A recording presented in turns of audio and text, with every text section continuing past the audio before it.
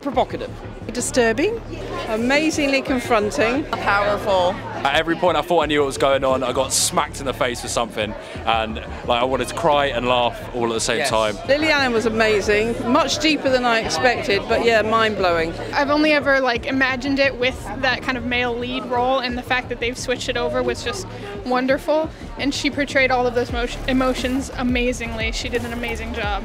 Steve Owen's one of my favourite actors. I think he's so underrated. I think every role he does is completely unique. He's one of the best actors in the UK, I think, right now. It was definitely dark, but I liked it. I was a little worried, but it exceeded my expectations. I'm really enjoying some of the very dark, laugh-out-loud moments. And they were able to really keep the tone of it while still bringing those jokes out and making the audience laugh. I mean, people around me were laughing and I was chuckling along too, so it was just great.